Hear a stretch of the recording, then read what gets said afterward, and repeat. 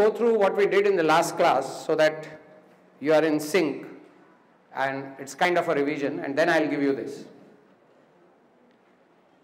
Yeah, so we learned how to create a class in Java.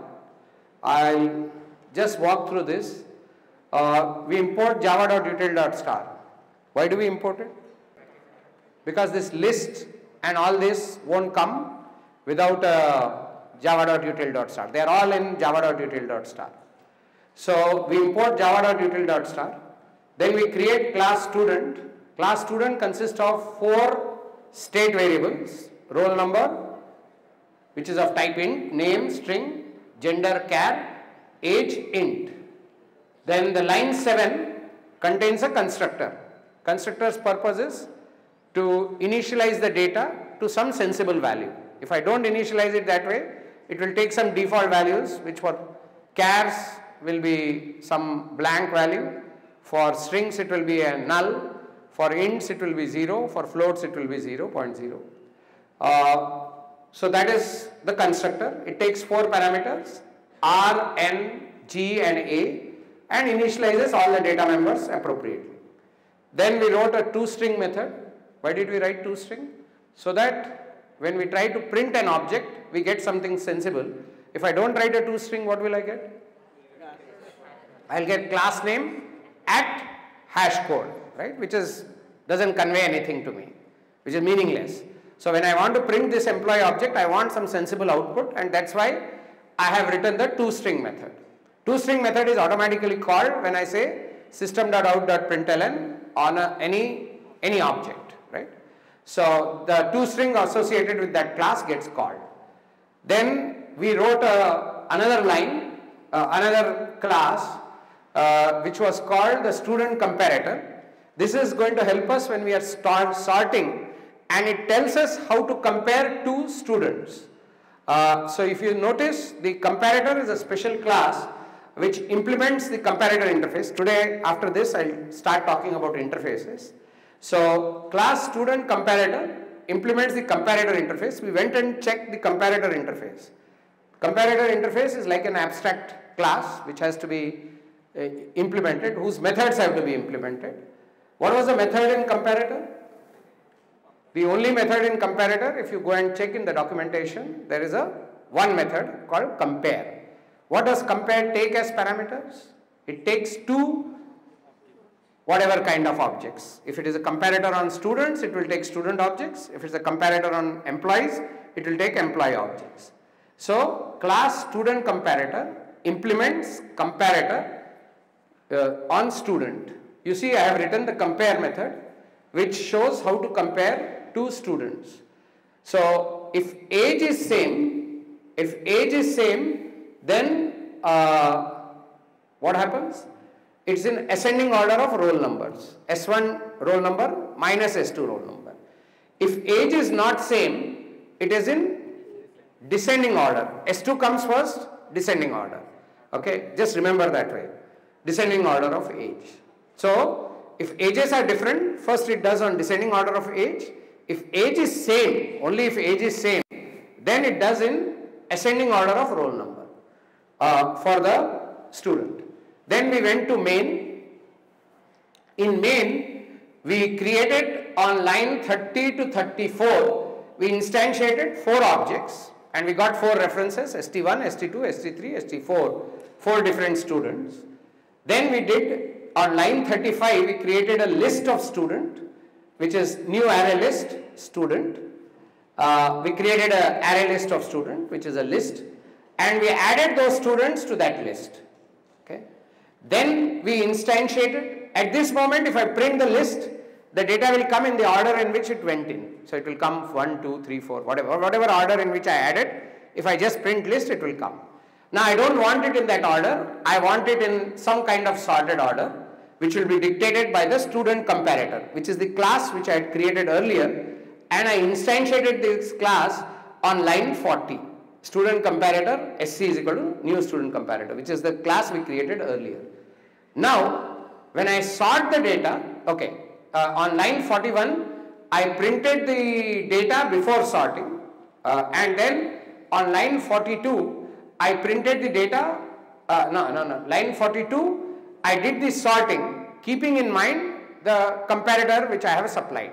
So I want to sort employees based on some comparator logic which I have supplied using SC. SC holds the comparator logic. So I have SC. And then after that on line 43, I am displaying the list after sorting. That's all I am doing. Rest of the code is not crucial. This is what I did. Does everybody at least understand some of this? No? Yes? Okay. So can you shoot one more? I mean, can you do one now? Similar? 10 minutes? 15 minutes? Okay. We will open one question. Let's see how many of you do it. It's exactly on the same lines as what I talked about. Only thing is, instead of students, we have employees. And instead of the criteria being age and whatever, we have different criteria. Day 4, program 1. So please give it a shot. We have given the main. Okay, I'll just walk through the code once for, can somebody just, somebody saved it. Good. Yeah, let's go through the code. Okay, we have this as the code. We are reading the data from the user. You don't have to worry about it. Okay, we are splitting, reading, doing whatever. So don't worry about it. We have created the main and we have created the data in the emp list. We are adding the data onto the emp list. Okay, and then we are printing before, printing afterwards. That's it. So you have to create, look at our code and figure out how you should create class employee. See, there is on line 61, you have to do a little bit of thinking. Look at line 61. Line 61, we are instantiating, so that will tell you what the constructor needs and what data it needs. First is the employee number. The second one is a string, employee name. Okay, so the sample input itself tells you what is the kind of data. Okay, the data is, first is employee ID, second is employee name, third is age, fourth is salary, fifth is designation. So we have the data, you have to create the, okay, what all do you have to do? You have to not bother about, okay, can we go to the code? Okay, go up. You have to just create the class employee and in which you will have to write a constructor. You have to declare the state, you have to declare the constructor, you have to also write the toString method as per what output we are seeking. So be a little observant, you will get it. You have to write the toString method and you also have to write a comparator, an employee comparator. Okay. So you have to create these two classes, employee class and comparator class. Okay, I think that should be enough. At second year level you should be able to do this. Okay, so, and look at the output. Okay, this is how the input comes and output should be in sorted order. Yeah, the first line indicates before sorting output, second line after sorting. Now, how should the data be sorted? Okay, go back. So, yeah, if more than one, your task is to sort the data based on their salary in descending order. If more than one employee has the same amount of salary, then sort in the ascending order of their age. If more than employee has the same salary and same age, then sort based on employee name in ascending order. So, name is in ascending order and age is also ascending order. Okay, so here, yeah, here is a test case. If you see, in this case, Sudhakar, in case 3, sample input 3, Sudhakar and Ram have the same salary and same age. Now, in that case, they should be sorted by, oh sorry, Sita also. So, 3 people have the same age and salary. In that case, we should sort in an ascending order of their name. So, if you sort in ascending order of name, ST. Okay, so Sita will come first. RS, sorry. Ram will come first, Sita will come second, and Sudhakar will come third. Okay. So the criteria are that way. Okay, let's see. Anyone finishing? Okay, I'll solve this with you. We'll solve this together, and then hopefully you soon will get the grip. Okay, we'll start solving. Let's implement the class first. So the class has 4 fields. First is, you can be in any order. First is employee number or employee ID. Okay. Then second is a string, which is an employee name. Third is a salary, which can be double or float, followed by space. Okay, so actually you can see from the main code also. Go back. To indicate the data types, now go to the main. Main will tell, no? If you look at the main, he is splitting it as string and then passing it as all strings. How are you passing? So it has to be integer, then name, then age, then salary, then designation. Okay, that will tell you how the data has to come. So integer.parseInt employee number. Now you should look at a constructor, look at this data, and then conclude the data type. So the moment I see, you see, you have to read the question a bit. I think we should be more clear as to what should be our data type, but it's okay. So string EID, string ename, double salary, and then we have age, which is int, and string, which is designation. Okay, some of you may have got confused with the data types. I think we should be more clear with our data types. Okay, now this is the class. These are the state variables of a class, 5 of them: EID, ename, salary, age, and designation. And now we have to pass and write the constructor, int ID, we call it whatever you want, comma, string name, this is how you write the constructor. Then double S, this is how anyway you give parameters, age, int A, and string desig. Okay, so now we'll assign those data. EID equal to ID, ename equal to name, salary is equal to S, age is equal to A, and string desig is equal to D. So this is our constructor. Okay. Then what do we need? We need a toString method to be displaying this employee object. We need a toString method. So the toString method signature is public string returns a toString, does not take any parameters. And what does it do? It has to display that employee object. So depends on how you want it to display, that your output will show. So first comes, if you see your output, first comes the employee ID, then the name, then the age, then the salary, and then the designation. So it has to come in that order in one line.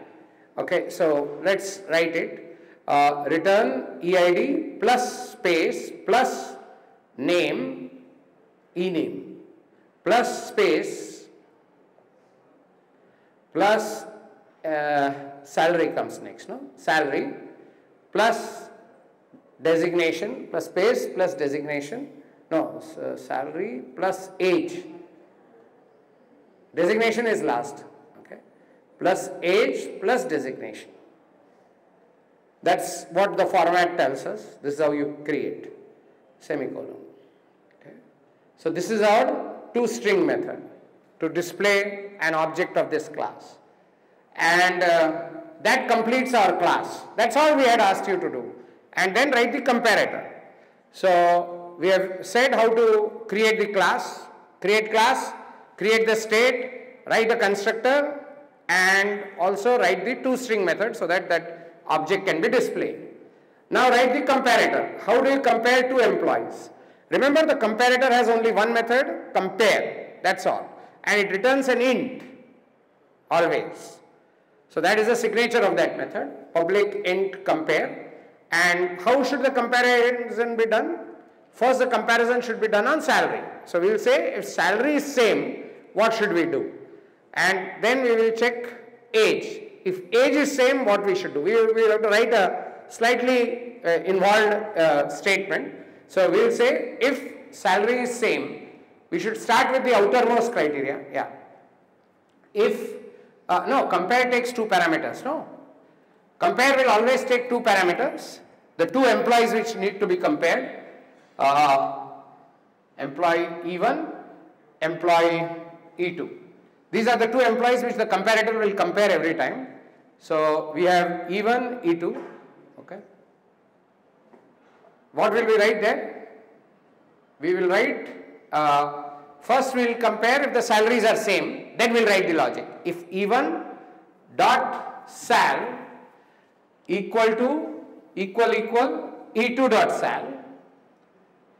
Okay, if salaries are same, then we should take their age into consideration, but the age should be in ascending order, no?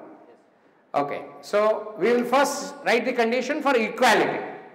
If E1's age also is same, if E1's age is same as E2's age, that means in this case salaries are same, ages are same, then what we should do? We should order based on name, right? We should order based on name in ascending order.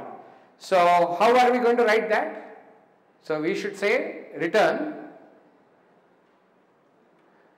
Will it be okay if we say E1 dot name minus? Can we say that? No? What should we say? Okay, this I should have said. I didn't tell you. So how do you compare two strings? I will go to the compare methods this immediately after this. So we should say E1 dot compare to. But this is where your Googling skill also comes into action. How do you compare two strings? E1 dot compare to E2. Now this compare to method which works on strings. No, not E1 dot compare to. E1 dot name or ename. E1 dot ename compare to dot compare to E2 dot ename. Now what this does is, this does an ascending order comparison. If you want descending order comparison, you should put a minus or you should reverse it. Okay. So this is E1 dot name will return a negative number if it is less than E2 dot name, because we want ascending order, this will work. If you wanted descending order on name, then you would say E2 dot name compared to E1 dot name. You can do that or put a minus here. That also is fine. Okay. So this is when salaries are same and age are same. Else. We are writing the else. This else is when will this else come? When salaries are same but the ages are not same. So ages have to be in ascending order. If salary is same, age has to be in ascending order. So what will we say? Return. What will I say? E1 dot age minus E2 dot age. Always the first one comes first in ascending order. E1 dot age minus E2 dot age. This inner else gets executed if age is same. Sorry, age is different but salary is same. Now we are going to the outer else. Outer else is when the salaries are different, then they should be in descending order of salaries. So I should say E2 dot sal return, yes, return E2 dot sal minus E1 dot sal, because I want salaries in descending order. That's it. We are done. You're good. Who is that? Very good. Salary, if I return difference between salaries, that is a double. Whereas the result should be integer. So I have to cast. In case of doing this comparison, I have to do a casting. So casting is like in any other language. So you should say int, cast that result into int. It should always return an int. It's a compare method, no? It will do that. Is this okay? What am I doing? I am subtracting whatever in double form, casting the integer to integer. I should get integer at the end of it. Because the return type of this method has to be integer. It can't be anything else. We have to return an integer. Okay. Okay. Let's check whether this does the trick. If this salary is greater, that is M1 salary is greater than M2 salary, we are returning a -1. So that is what? Descending order only, no? So that is what we are doing, no? No, what is the error? Look at our code, what is the error? So first should be ID. What is the order in which you have given? Third is salary, no? Third is age. You have to enter records.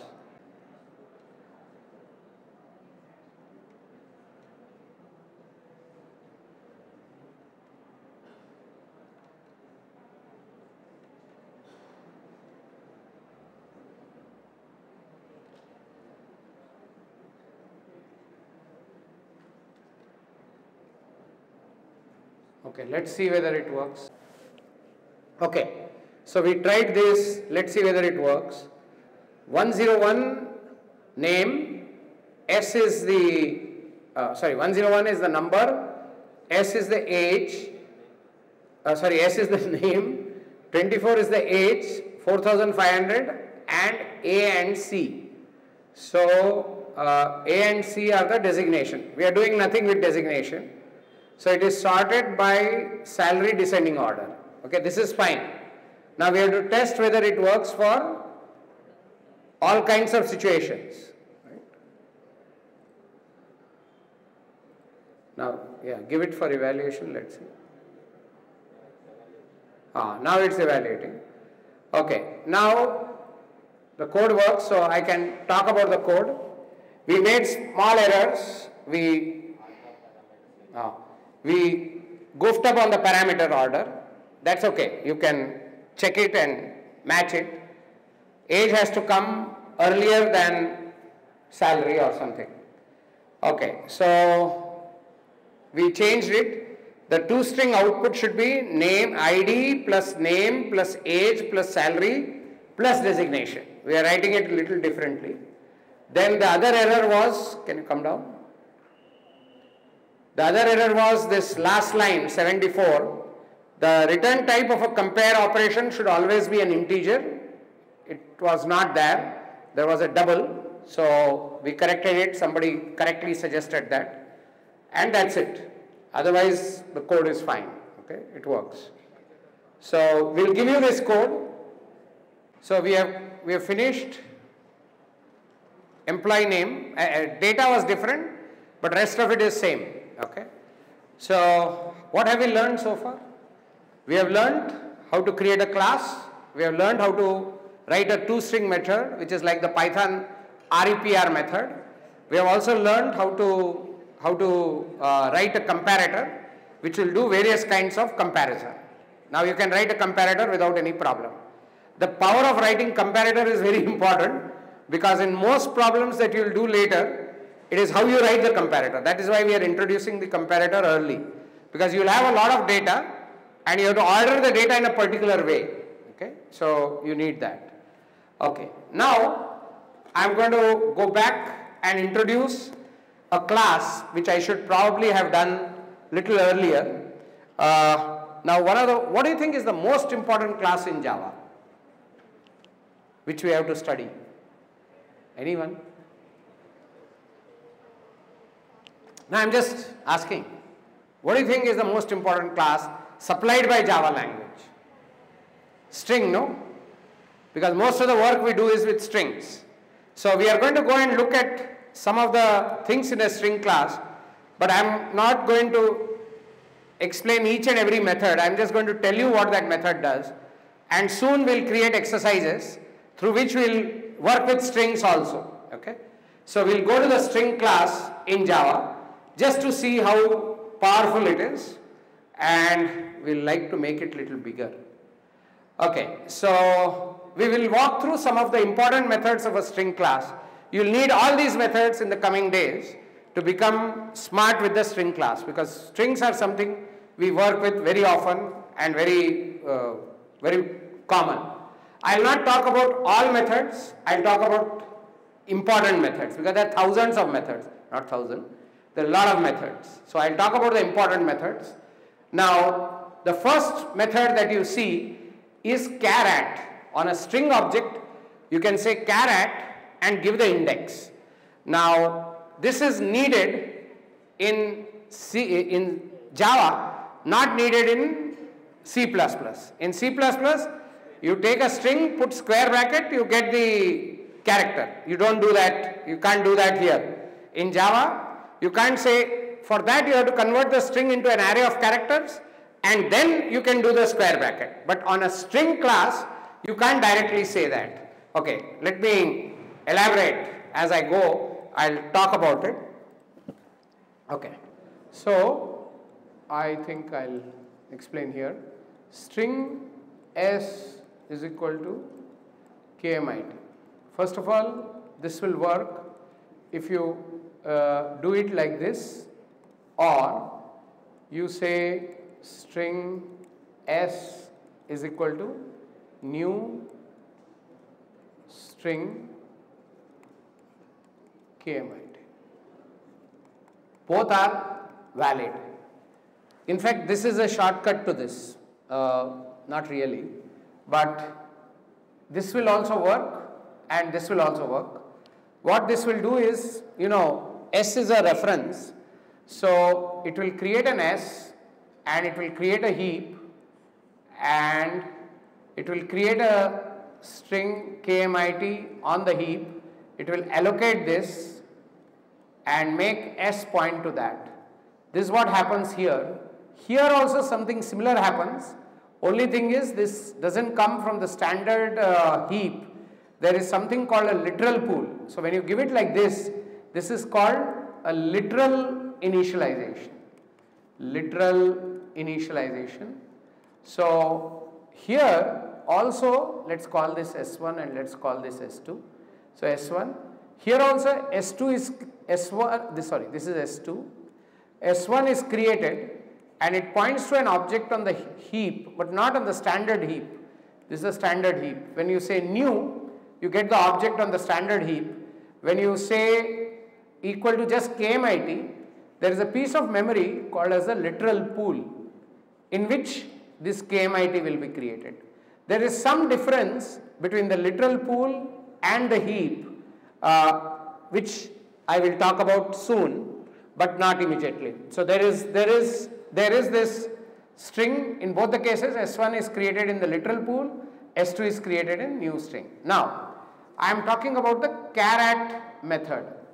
So when you say in C++, I could have said S2 0 and I would have got K, or rather if I had said S2 0, I would have got K.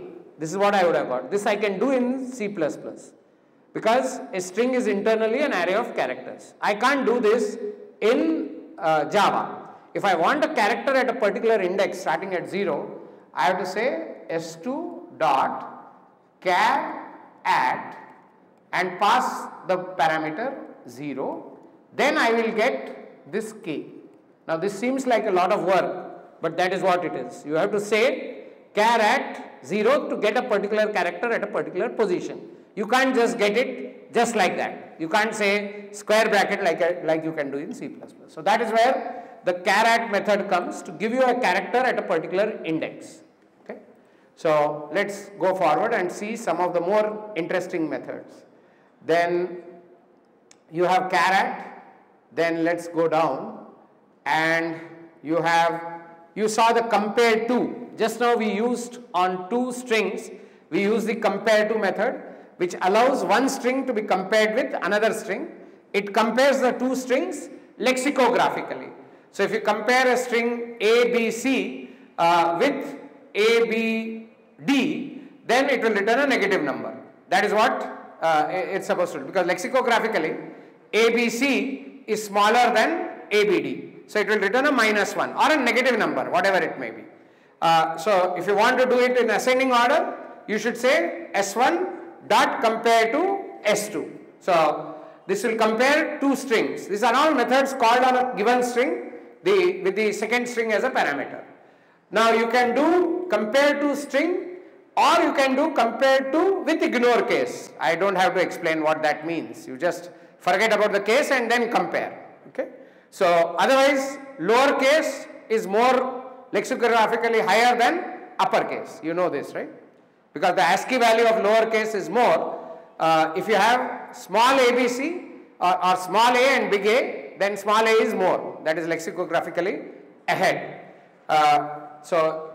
Okay. Then the other method which comes in handy is concating. But you don't really need concat to do S1 and S2 concatenation. You simply have to say string S3 is equal to S1 plus S2, it will do it. You don't have to call concat. Okay. In fact, concat, if you see, it returns a string, it works on a string, but if you see the concat code, can we click on concat? Yeah. If you click on concat, you will see that concats, it changes the original string and concats the specified string at the end of the string. So if you see chars is the string dot concat s returns chars, and to concat get and concat her returns together. Okay. Anyway, that I think is easy, but I don't see anybody using concat. Everybody uses a plus. It's very rare that you use concat. Okay, next. Then contains. Contains is not that popular. It is just to check whether a given string exists in another string. But there is an easier way of doing it called index of. We'll come there. So I will, as I said, talk only about the interesting method. Now the other interesting method we can skip down. Copy value and all we don't use. We don't use much. Above that. Ends with. This is often used to check whether there is a proper suffix to a string. Suppose a string represents a file name or something, and you want to check whether it's a PNG or a JPG or something. So the easiest way of doing it is take that string which represents the file name, check whether it ends with either a JPG, ends with JPG. That is, you check whether ends with another suffix string. So if it ends with JPG or PNG, in that kind of situation, this comes in very handy. Then equals is equals. It returns the equality of two strings. It's a boolean return, whether it is equal or not equal. Then equals with ignore case, I think is straightforward. You know what ignore case means. Format, that is if you are fond of that C style format of %F, %D and all, I don't think anybody uses it. I have never used it, so I don't think it will be used. Okay. Get bytes very rarely is useful. That is if you want to convert a string into its byte version. Okay. This is not very common. This is only if you want to store it somewhere or you want to transmit it over a network or something, but there are better ways of doing it. I have rarely used this method. I will not say never. So I will skip get bytes, get chars, nobody uses it. The next popular method is hash code, but you already know what is hash code. Every object has a hash code. So if you want to see, remember if you print an object, we get the hash code. We can do that. This is an inherited method. Every object in C++ has a hash code. Okay. So you can always, this method is there in every class. So whether you like it or not, it's always there. The useful method is index of. Index of is used very popularly. The second form of index of is used to check whether a given string or a given character is part of a string or not. You want to say, you are given a big string and you want to check whether it is part of that big string or not. Something is part of that big string, as at what position it is there. So it will, if it is there, it will return the index. If it is not there, it will give a -1. There are two variations are there, one with character, one with string. And the second variation is, normally this index of will search from the beginning of the string. If you want to pick up all the occurrences, then you will look for the first occurrence, then from where it occurred, subsequently you will look. So you will say the second argument, that is, you want to search in the string, but not from the beginning, but you want to search from that index. Just keep that in mind. That is when you want to do search for the string again and again in that to find all occurrences. Then you will have to use from index, because first time you will get the first index, second time you will have to take that index plus 1 search again. So that is very useful. So this index of is a very popular method. Intern is something which I just mentioned about string literals. I will not talk about it now, we will talk about it later. Intern not used often. Empty is whether the string is null or not. Is it an empty string or not? That is used often. Now this join is a recent addition, and it is very interesting. Okay. So, okay, let me explain where it comes. Where it comes really handy is, this is a very new addition. Okay, suppose you have, I think you have seen it in Python. We used, this is exactly, this was not there because Python guys had it, they added it. So what does it do? Two things as parameters. There are various versions of this, but the second version which you see at the bottom, that is, it takes a delimiter as a first parameter and it takes an iterable. Iterable means a list. Okay, I'll probably show you this. Okay, you can do something like this. String, I think it's a static method. No? Dot join. This is a static method, so it's called on a class directly.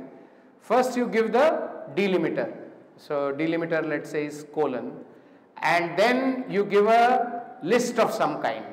So if it's a list of numbers or a list of strings, suppose there's a list of strings, and the strings here are, let's say, A, then A, B, C, then C, D, E, and so on. If this is a list, then what this will do is, this will produce a nice thing like A colon,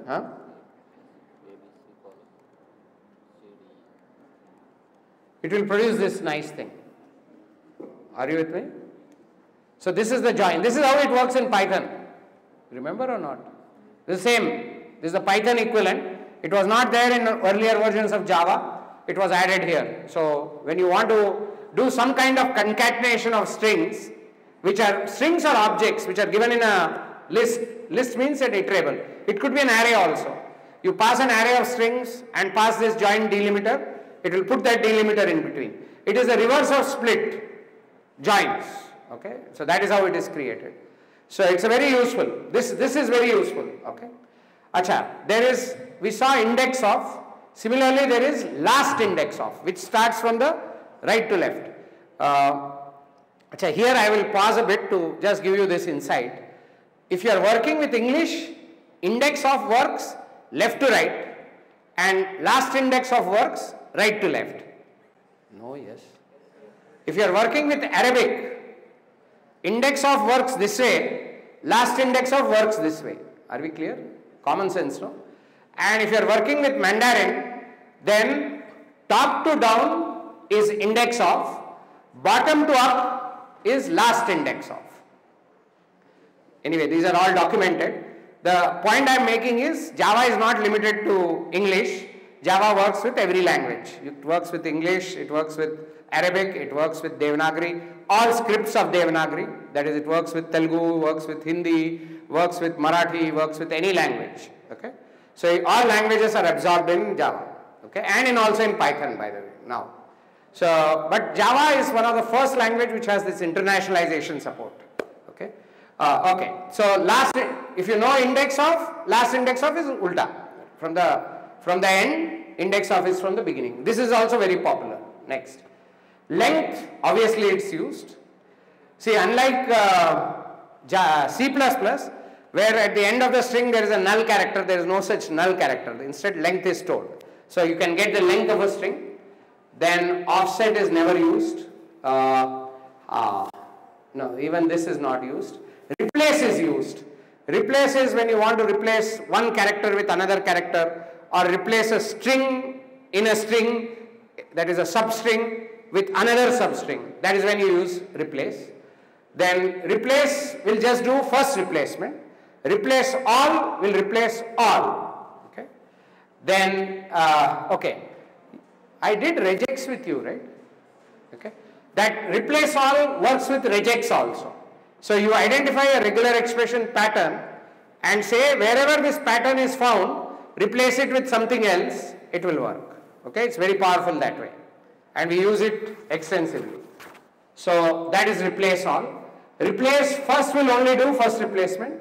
Split, again very useful, ulta of join. So you give the delimiter, which you can give as a regular expression also. It will split a string, it will chop a string into pieces. Very common, very useful. In fact, one of the most commonly used method. Then starts with is used, and starts with the first one is used. It's same as ends with.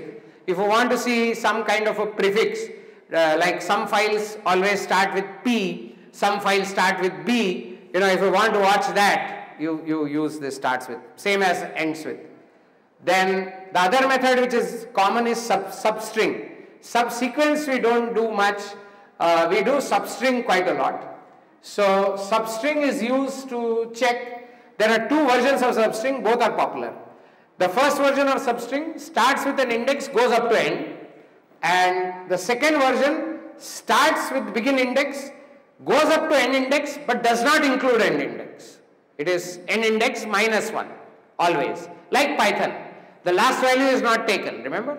When we say colon, the last value is not taken. The last value is the last index but 1. Okay. Huh? Okay.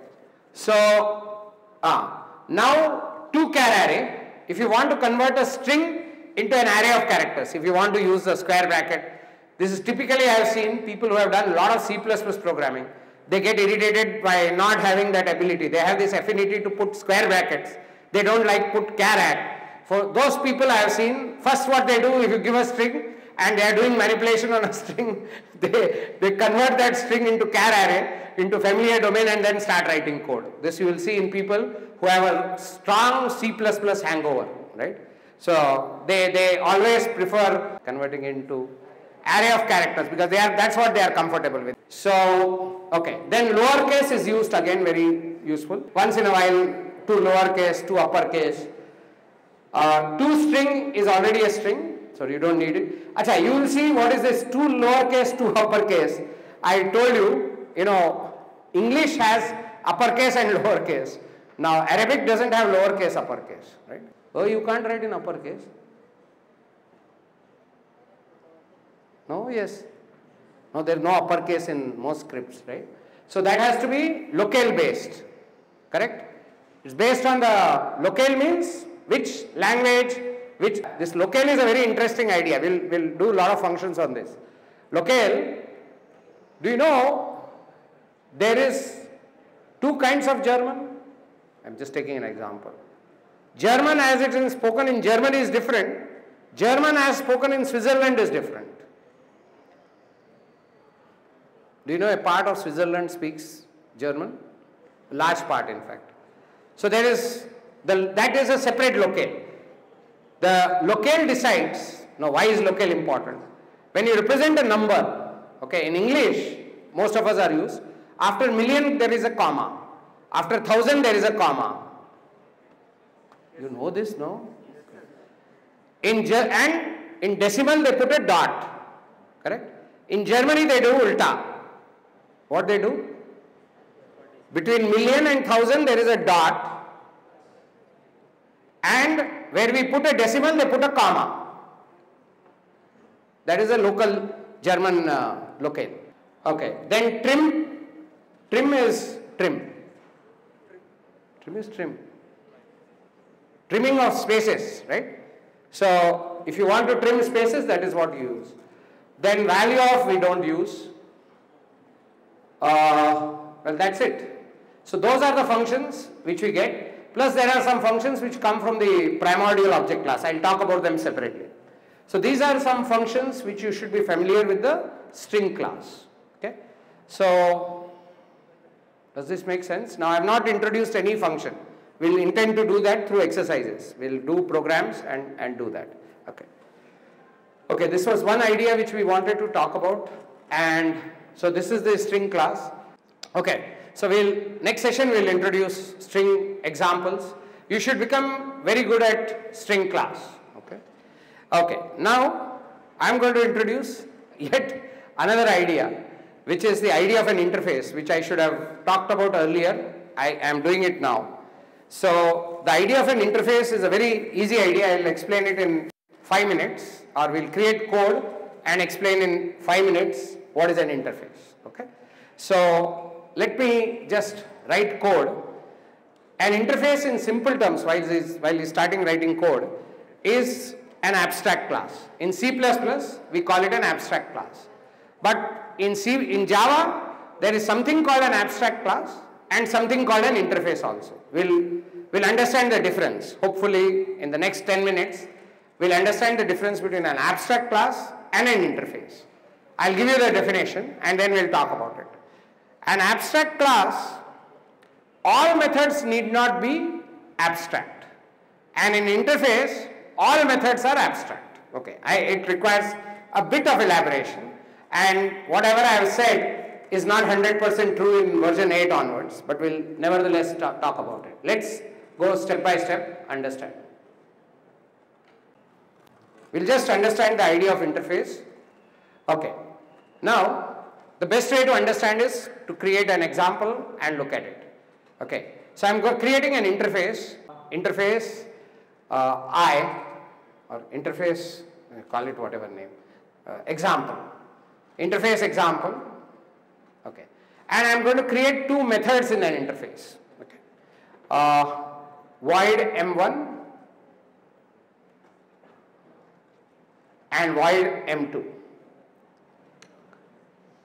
Acha. Now, normally when I create an interface, it's like a class. I said it's like an abstract class. What am I not allowed to do? I am not allowed to give body to the methods. If I try to give body to the methods, it will shout. Except Java 8 onwards, a particular kind of method in an interface can have body, but we'll hold back on that. Let's not immediately do.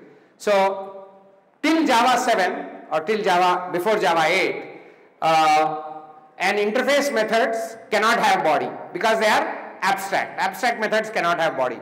Pure virtual in C++ cannot have body. So think of this methods in an interface, they can't have body. Then you will ask, what is the use of this interface? There's nothing in it, no flesh. It's just skeleton, right? It has just methods. So, okay, now, okay, hopefully you will get it.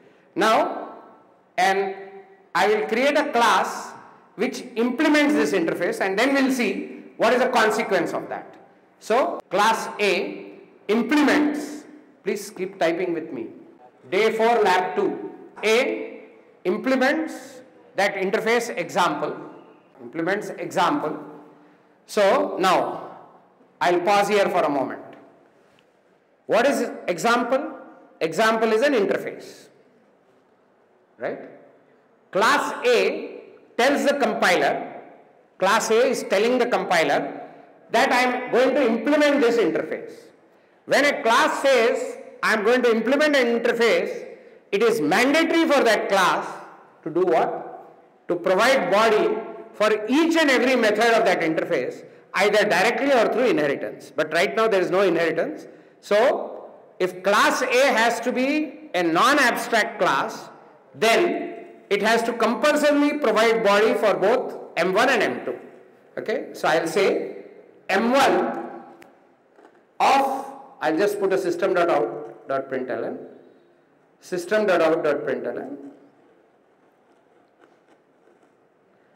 M1 of A called, M1 of A called.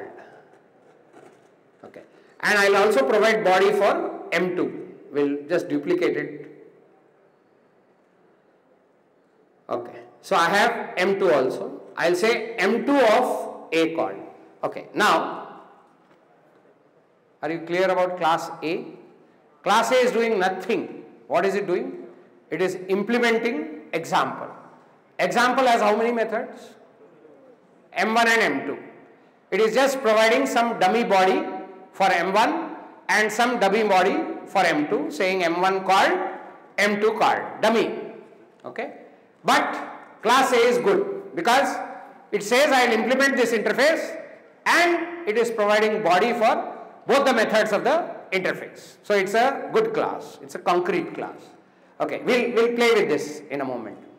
I'll implement a class B which also implements example and more or less has the same body.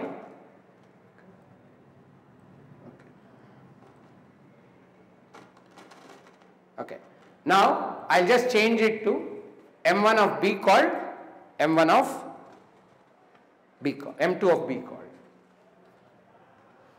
Okay. Class B implements example. Okay.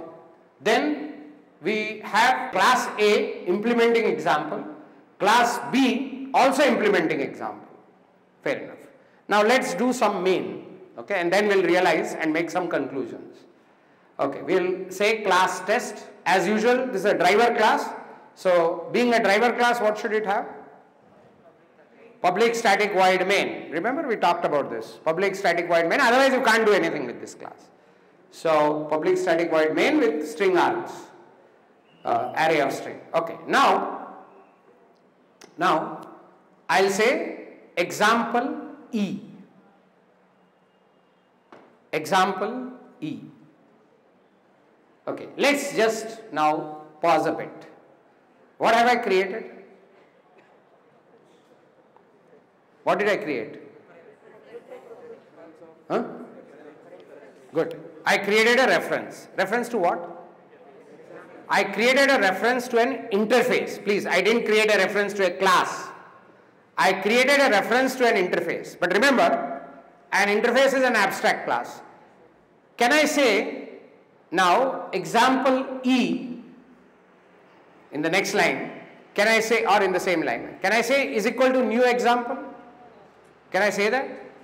No, I can't say that. An interface can never be instantiated because I told you an interface is an abstract class. Can you instantiate an abstract class? You can't.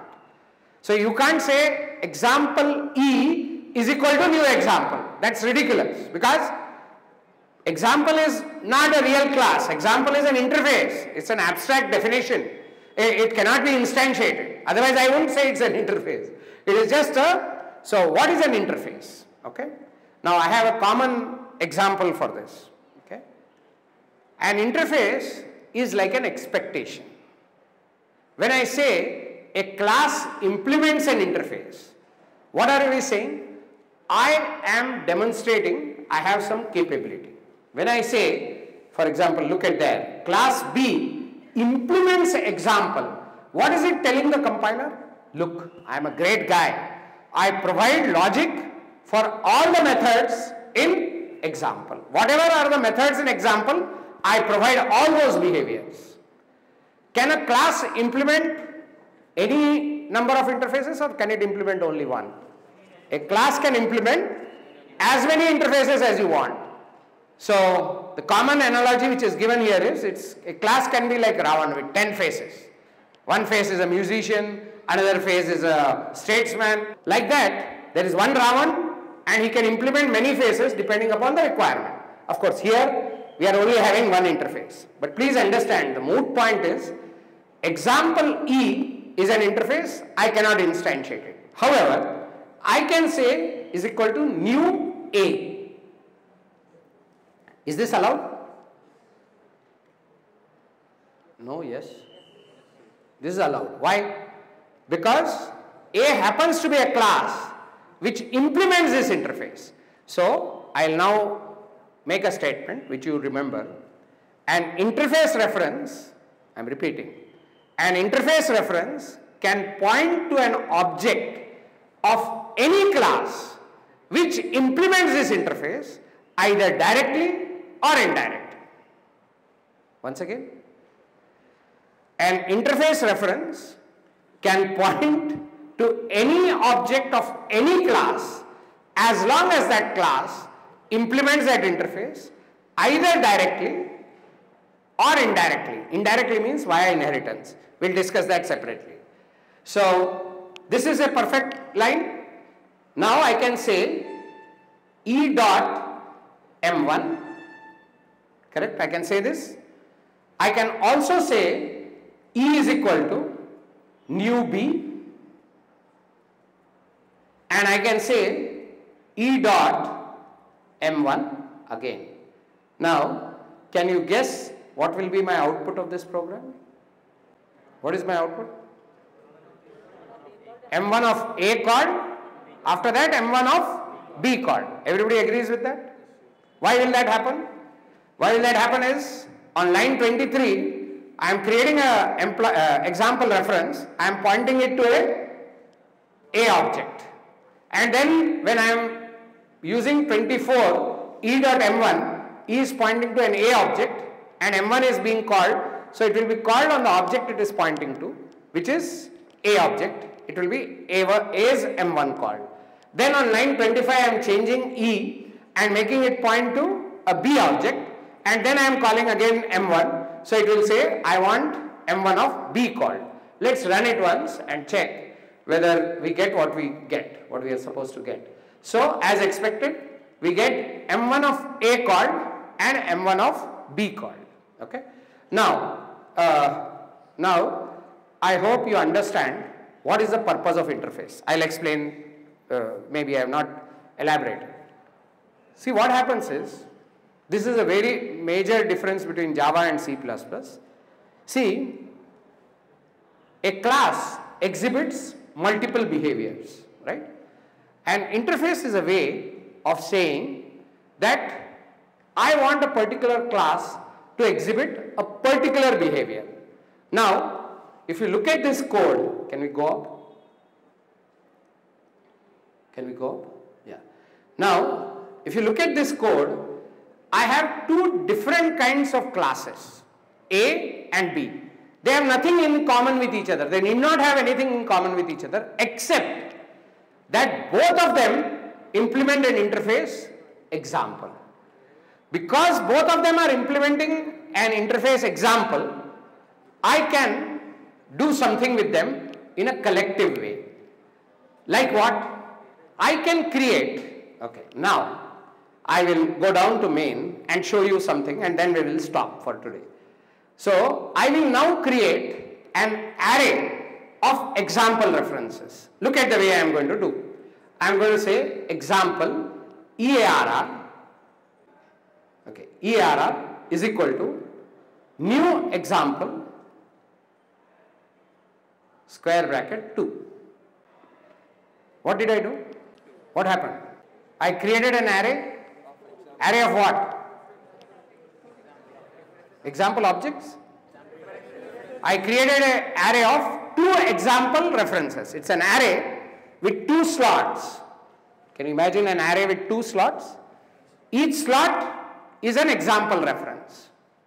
Yes? No? Okay. Now, I can say EARR of 0 is equal to new A. Am I allowed to say this? No, yes. Nothing wrong, no? EARR 0 is an example reference. Example reference can point to any object as long as that class implements that interface. I am not violating that.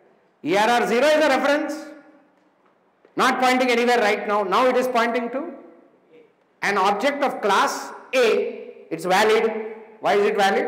Because A implements that interface. So I am valid. A implements that interface, no? Example. And similarly, ERR1